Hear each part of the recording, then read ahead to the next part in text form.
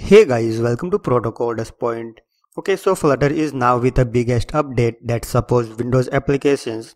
So Flutter 2.10 release stable version by making use of which we can develop Windows applications.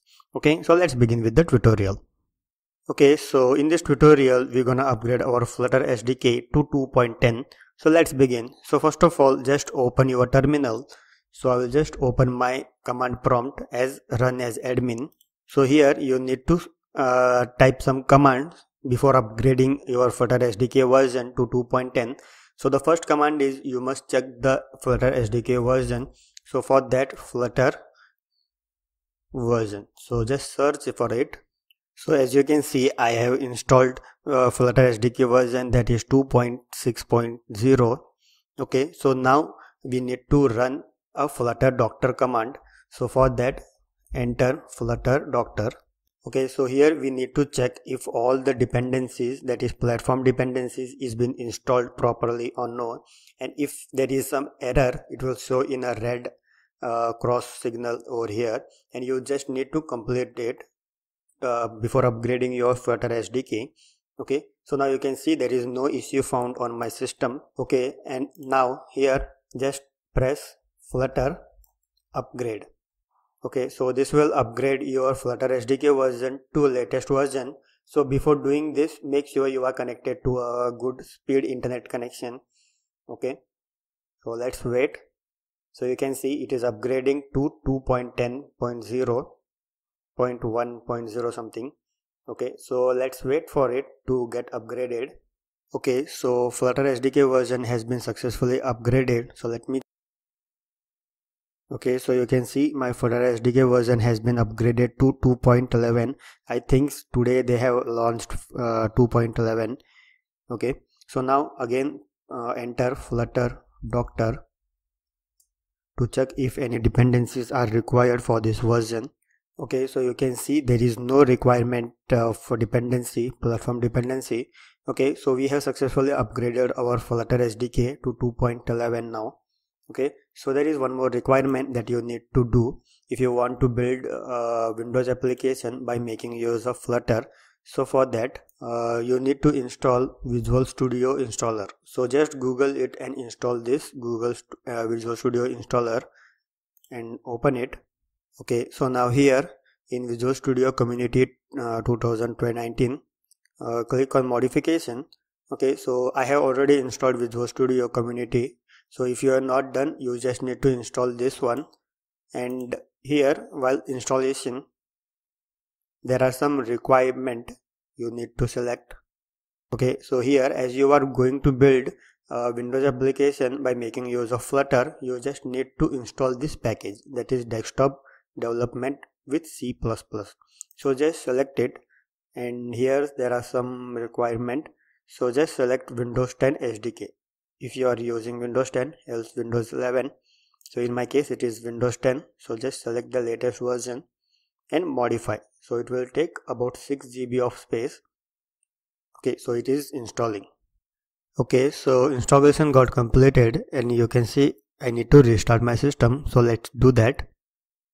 So I have just restarted my system. So now just open command prompt again as admin. Okay, and now here again run flutter doctor and check if everything is good. Okay, as you can see everything looks good. Okay, so now if I start my Android Studio and create new Flutter project, by default a Windows module will not get set up for us. So for that we just need to run one more command by enabling Windows desktop. So for that, run flutter config enable Windows desktop. Okay, so just run this command. So this will enable Windows support for your system. Okay, so it is showing me an error. So let me check why. So I think that is 2 hyphens sign. Okay, so you can see setting enable Windows desktop value is been set to true, and now you just need to restart any of your Android Studio or any IDE that is open, you just need to restart it to apply these changes. Okay, so now if I open Android Studio and create new Flutter project over there, let's do that. Okay, so in Android Studio, let's create a new Flutter project. And here you can see there are some options to be selected. So Android is enabled, iOS is enabled, and Windows is enabled in my system. But as you can see, Windows that is not enabled. Sorry, I said Windows over here. So Windows is not enabled. So just select available platform and create a Flutter project. Okay, so Flutter project got created, and as you can see, Android, iOS, and web module is been created, but there is no Windows module over here. So now just go to the terminal of your Android Studio IDE, and here you just need to run the same command, that is enabling the Windows desktop. So let's do that. So flutter config enable Windows desktop and hit enter. Okay, so it's done. So I need to restart the IDE. So what I will do is I will just go to files and invalid cache and restart. Okay, so now here you just need to run one more command, that is flutter create platforms is equal to, here you just need to define the platform for which you want to develop application. So in my case I want to enable for Windows.